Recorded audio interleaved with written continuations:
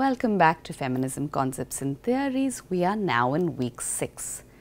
As we progress onwards from concepts, theories, the various waves of feminism, we are now coming to an exciting juncture in this course. This week onwards, as we take up various kinds of ways in which feminist theory takes up objects of analysis, we will now go back and forth between theory and praxis as we understand it, which is theory in practice. And I find this to be exciting for a variety of reasons, because finally we can now start looking at the inner workings of theory, which doesn't mean that we are only going to be looking at practicalities or events on the ground, or what is otherwise called what is the use of feminist theory, how do we apply this. So when I say praxis, it's not about application knowledge, but about a form of practicing theory. How is it that theory now becomes a lens for us to understand the world as we see it today, and the ways in which we understand gender to be a force in this world? So today, without further ado, let's begin with the feminist body. So what is it that we are covering today in the feminist body? First, feminist theory is very understanding of the body. Why is the body an object of analysis? Why does it matter to feminist theorists? What are the ways in which we can break down this body in feminist understanding? What are the various kinds of bodies? If you remember, we had begun in week 1 with one of the bases of feminist theory, which is then later on critiqued, of course, but which works as a kind of preliminary understanding of the ways in which biological sex and cultural gender form a dialectic with one another. So we are going to return to that in relation to feminist theory, and as ever, like we did last week, we are also going to go through a whole set of primary readings to give you an understanding of feel and texture for theory in life, so to speak. Some of these readings are from academic journals, some of them are from popular articles. So as you can see, theory is not merely the realm then just of academic hallowed halls and ivory towers, but you can find instantiation of it in everyday life, in the newspapers, journals, and everyday structures and encounters and experiences that all of us have. Let's start then with a very basic question: why body? And it might be fairly obvious to you. We start feminism with this understanding of woman. How is woman to be distinguished? Unless, of course, you're taking into account the body. So therefore, we're interested in the body in feminist theory in relation to Western philosophy's understanding of the body itself and how that then maps on to the category of woman. In Western philosophy, since Descartes, we now work with what is commonsensically understood as the body-mind dichotomy. One has a mind through which one controls the body. The body, in such an understanding, is an instrument to be directed. You remember the fairly popular saying, "I think, therefore I am," which begs the question, does one have a body? I think, therefore I am, therefore I am thinking about myself as having a body, or am I a body? Do I have embodied understanding of self? Do I move through the world as if body and mind are one? And in such a binary system, what is the status of a woman's body? Are there differences in this sort of formulation of I think, therefore I am in relation to quote unquote woman's thinking or woman's body? Also recall the binaries that we discussed in relation to discourse analysis or discursive formations of the woman, within which man, woman work as a dyad. And in such a dyad, woman is considered to be closer to body than mind, which is the realm of man. Man is always the thinking animal, the one that has conquered nature, whereas women's bodies are considered to be equal to nature. So, full circle. In Western philosophy itself, you find the construction of a seemingly universal thinking mind, feeling body that then maps onto thinking man and feeling woman. Therefore, it is of paramount importance that feminist theory deal with the question of the body. Elizabeth Gross says, for example, women are somehow more biological, more corporeal and more natural than men. Think, for example, about men's attitude towards makeup in women, where a large number of men will always say, well, you know, it just looks artificial, you look so much better without makeup, as if in many ways, the closer you are to your natural self, the more authentic you are to this unspoiled idea of nature that can be enjoyed by man. So, more biological, more corporeal, more natural than men. Hence, corporeality, or the act of having a body, becomes an important set of ideas to confront and engage with for feminist theory.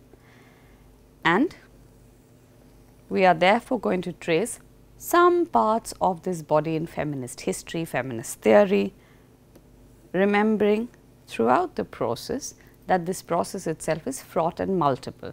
You are aware of some of this, right? We already went through these questions with different waves of feminist theory, whereas in every wave you see splinter feminisms. You see one set of ideas, but they are not necessarily coherent, they are not necessarily homogeneous. There are ways in which there are internal struggles in relation to other things happening in the world. Similarly, the ways in which theorization about the body moves through these waves of feminism will also be fraught and multiple. Therefore, let me briefly state for common understanding our goals for this week's set of discussions on the feminist body. 1. We are going to try and see where and when is it that the body appears and disappears. In other words, feminist theory does not have a mandate to say, body, let's talk about it. The body comes and goes as part of the larger understanding of what it means at particular times and places to be a woman in the world. Therefore, I am speaking about appearing and disappearing. At what times is it more important? At what times is it less important? And these things are also clues into trying to figure out how women are navigating this power binary between man and woman. After this, we are going to try and draw a very modest typology, which is what kinds of bodies are we talking about, or what kind of body? Are there particular ways in which we can divide up the form of body that we are analyzing just for analytical ease, more than for saying this is the only kind of body worth studying. That's why I am emphasizing that this is a modest typology. I am not going to cover all the kinds of bodies there are. I am only offering kinds of bodies as forms of analysis to give you an idea of how to do this. So, it is more methodological than anything else. And this last question, which we may or may not fully answer in these sets of sessions, which is what happens now? What are the implications of particular kinds of bodily knowledge for feminist theory? Where do we go from here? And this is as much an open question as an experimental one. It is an invitation to look at the kinds of material around us to imagine possibilities for the body in feminist theory and otherwise. So, without further ado, let us dive right in. Let us start at a sort of beginning, not the very beginning, but kind of. What is the body for first wave feminists? Now, remember first wave feminism with its goals of equality, and what kind of equality? Equality like men, for instance, or equality as women, with women's values also being valuable in the public sphere. So, we are looking at either something that says women should have equal voting rights because they are as intelligent as men. So, in the equality paradigm, women being equal to men just like men, with men being the standard, or women should get voting rights in order that they can raise good children. In which case, we are still looking at the disavowal of the notion by these very feminists that women are merely decorative items in society or meant to entice men in order that marriage can secure for them future security and prosperity. And therefore, all kinds of feminists wanted to move away from the notion of having embodiment itself, of being womanly in a particular mode that is best identified with the body. Therefore, we see efforts to continually disengage the beautiful body from the thinking mind. Women wanted to be thinking women in order to be taken seriously. See, for example, Mary Wollstonecraft speaking about the ways in which beauty binds women to particular kinds of practices. To preserve personal beauty, woman's glory. The limbs and faculties are cramped with worse than Chinese bands, and the sedentary life which they are condemned to live, whilst boys frolic in the open air, weakens the muscles. Artificial notions of beauty and false descriptions of sensibility have been early entangled with her motives of action.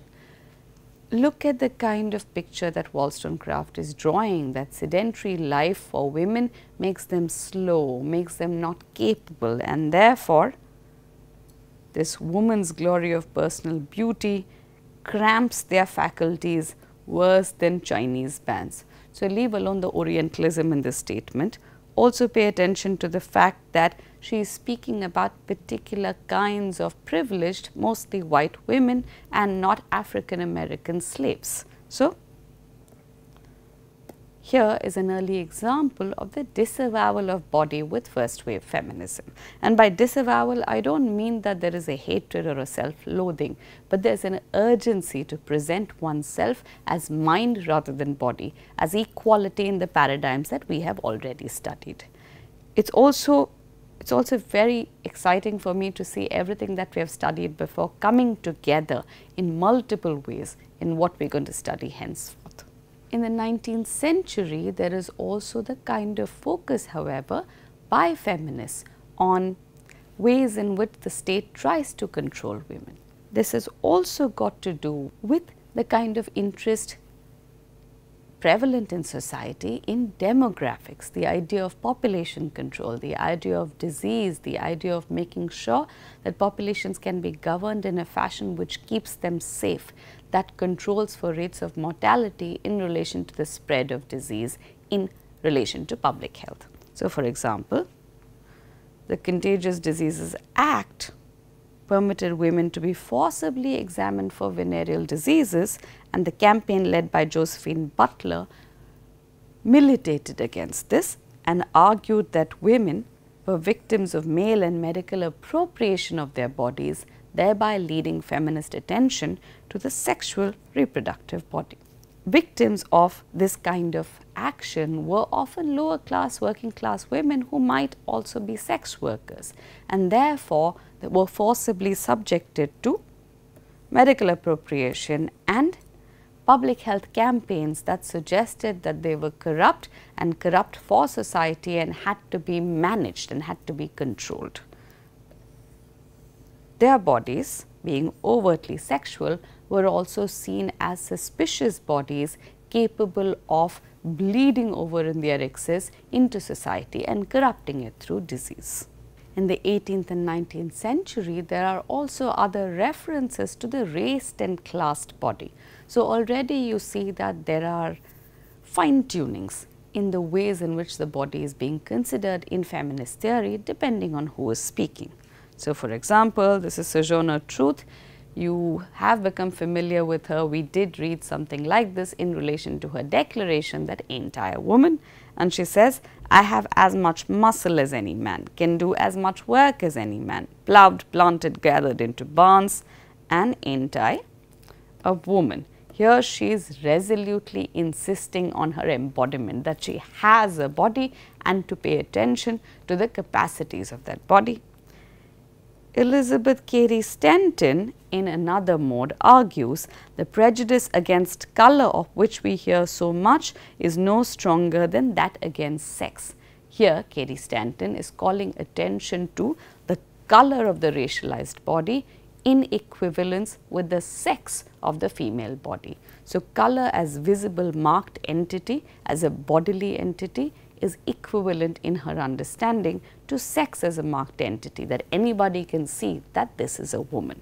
We will not talk here, of course, about the race blindness of this kind of declaration, but to analyze it for what it is, which is the understanding that femaleness is an embodied trait. Further, she goes on to say, the Negro skin and the woman's sex are both prima facie evidence that they were intended to be in subjection to the white Saxon man. Other concerns during this time for women's bodies were multiple. They included various kinds of vulnerability in relation to mortality rates, disease and childbirth, and in relation to eugenics, where a discourse was in circulation that women were preservers of racial purity, and therefore the question of who could procreate and raise children, what were the kinds of appropriate women who would be allowed to have children, was very much part of public discourse, very problematically. There were many instances of forced sterilization in case women were purported to be inappropriate carriers of race, and additionally birth control to prevent and abet reproduction, which was subject to intense debates as to who is it that had access to birth control in the first place.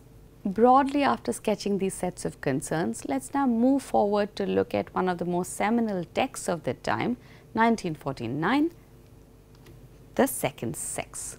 So, we have briefly referred to second sex as being part of second wave feminism or being a precursor to second wave feminism, with its attention to the ways in which gender works and circulates through powerful discourses about women. Simone de Beauvoir's Second Sex was a remarkably influential text during this time, where she argues to be present in the world implies strictly that there exists a body which is at once a material thing in the world and a point of view towards the world. Pay attention to what that means.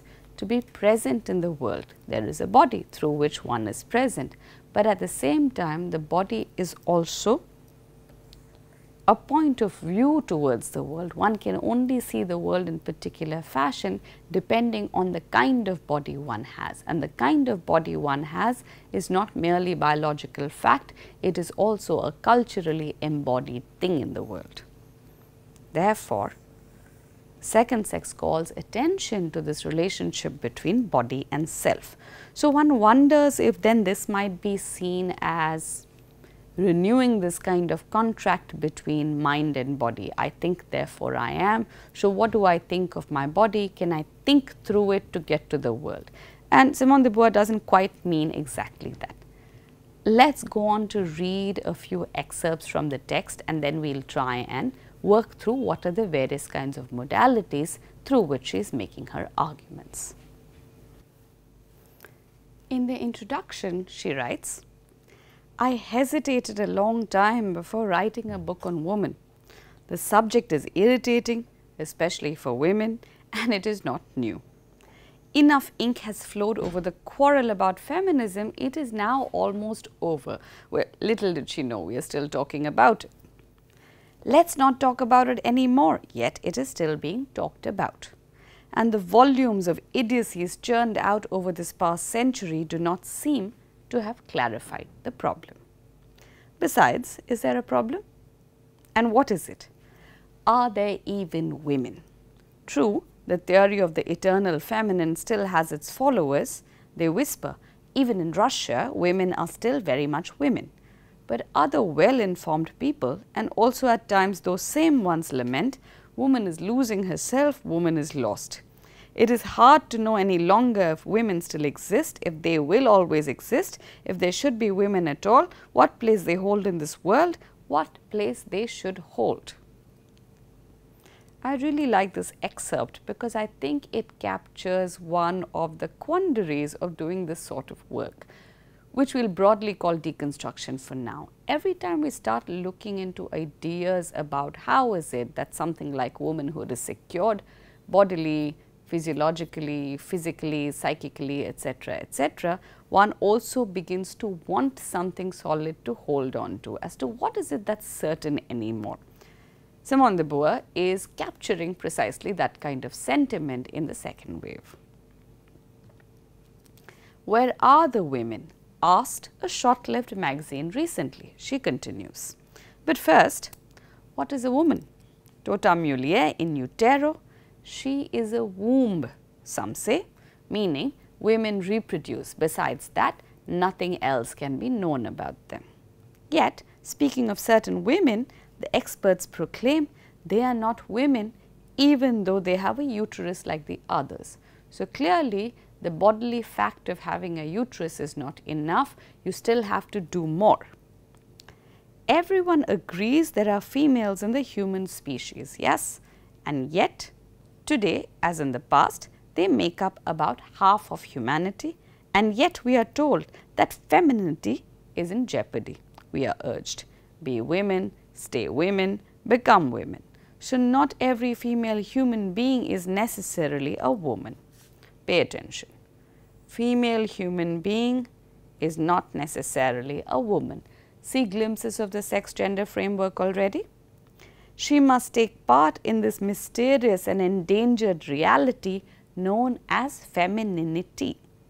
Is femininity secreted by the ovaries? Is it bodily? Is it enshrined in a platonic heaven? Is a frilly petticoat enough to bring it down to earth? Although some women zealously strive to embody it, the model has never been patented.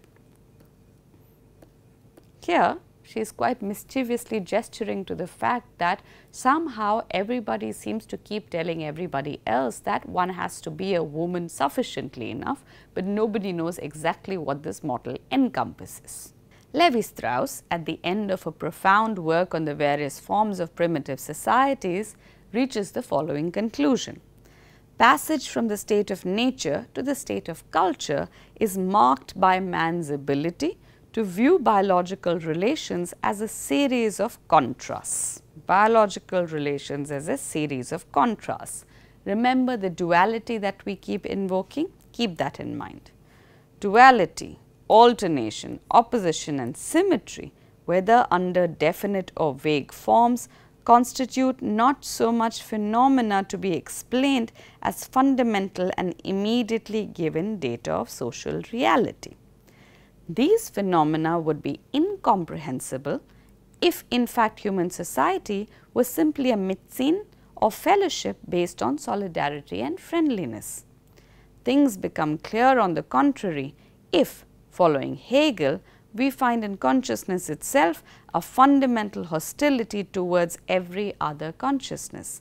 The subject can be posed only in being opposed. He sets himself up as the essential as opposed to the other, the inessential, the object. This may seem very opaque, but this is very important. Let's try again.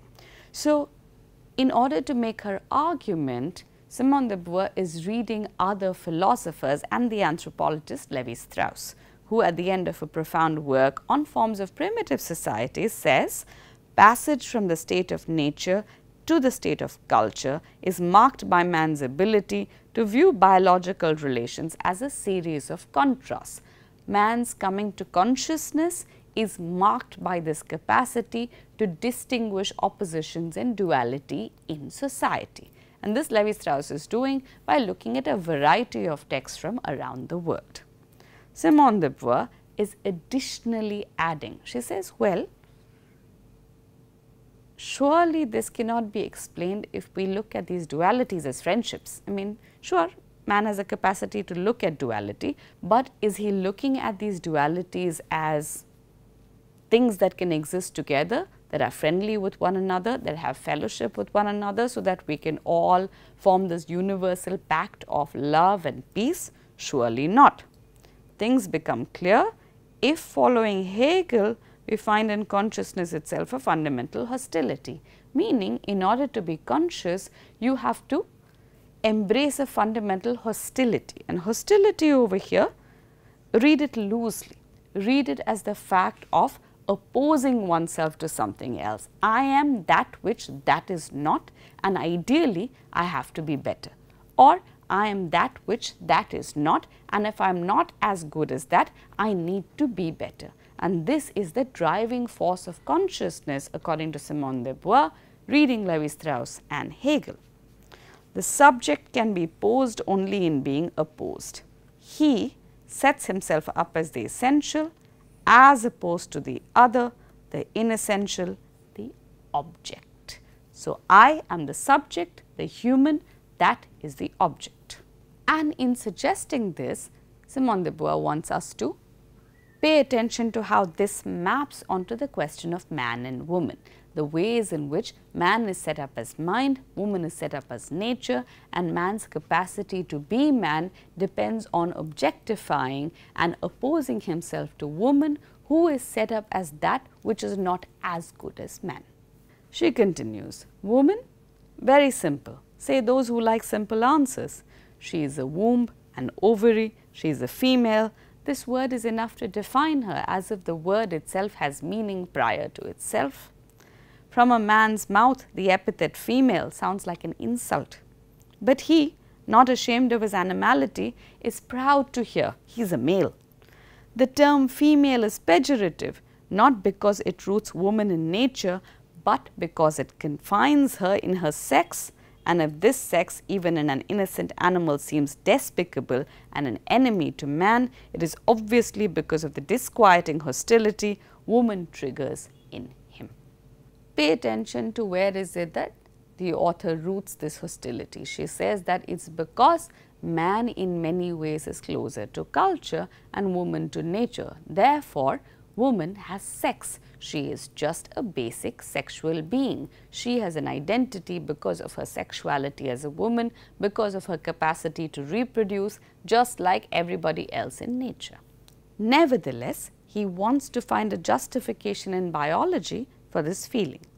The word female evokes a saraband of images, an enormous round egg snatching and castrating the agile sperm, monstrous and stuffed, the queen termite reigning over the servile males, the praying mantis and the spider, gorged on love, crushing their partners and gobbling them up, the dog in heat running through back alleys, leaving perverse smells in her wake, the monkey showing herself off brazenly, sneaking away with flirtatious hypocrisy, and the most splendid wildcats, the tigress, lioness and panther, lie down slavishly under the male's imperial embrace, inert, impatient, shrewd, stupid, insensitive, lewd, fierce and humiliated.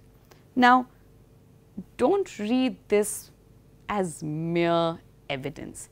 Read it the way the author means it, which is to evoke a set of images that draw this clear distinction between culture and nature.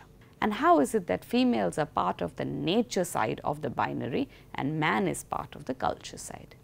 And once that binary becomes clearer, think then also as to how the male side of the spectrum is constantly both drawn to as well as scared by this nature side of the binary.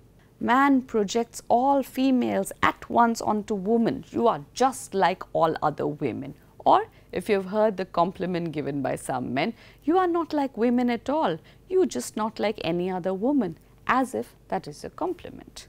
And the fact is that she is a female. But if one wants to stop thinking in common places, two questions arise. What does the female represent in the animal kingdom, and what unique kind of female is realized in woman? Males and females are two types of individuals who are differentiated within one species for the purposes of reproduction. They can be defined only correlatively. But it has to be pointed out first that the very meaning of division of the species into two sexes is not clear. What is she saying here? She says man projects all females at once onto woman. However, two related questions. What is it that the female represents in the animal kingdom if you say that women are close to nature?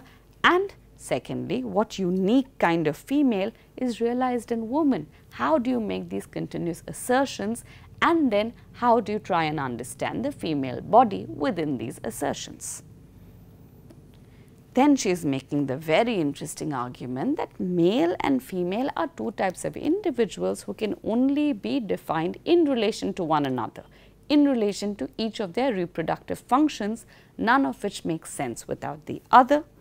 But to begin with, the division of the species into two sexes itself is not very clear. She is in fact gesturing to the arbitrariness of this kind of division. It does not occur universally in nature. For anybody who keeps saying that male and female, these are natural biological divisions, pay attention. In one-celled animals, infusorians, amoebas, bacilli and so on, multiplication is fundamentally distinct from sexuality, with cells dividing and subdividing individually. For some metazoans, reproduction occurs by schizogenesis, that is dividing the individual whose origin is also asexual, or by blastogenesis, that is dividing the individual itself produced by a sexual phenomenon. The phenomenon of budding or segmentation observed in freshwater hydras, coelenterates, sponges, worms and tunicates are well-known examples. In parthenogenesis, the virgin egg develops an embryonic form without male intervention. Lest you think you walked into the wrong class, this is not biology.